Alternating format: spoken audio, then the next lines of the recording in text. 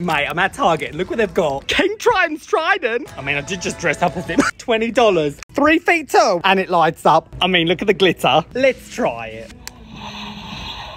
You've charmed me. It'll match my sequin top. Now let's leave before I convince myself to buy more. Let's take it home. I'm home, let's unbox it. Gently. Right, I've shoved it together. Look at that in all of its glory. Let's fire it up. Fit for a king, that is. Right, now where's the other Trident? Oh, the king, father. Ursula, stop! Why? Scared I'm gonna beat you, fishy boy? Don't you see her? It's not the size of the Trident that matters. It's the effects it makes. Glad that's the win. Fantastical beast, anyone?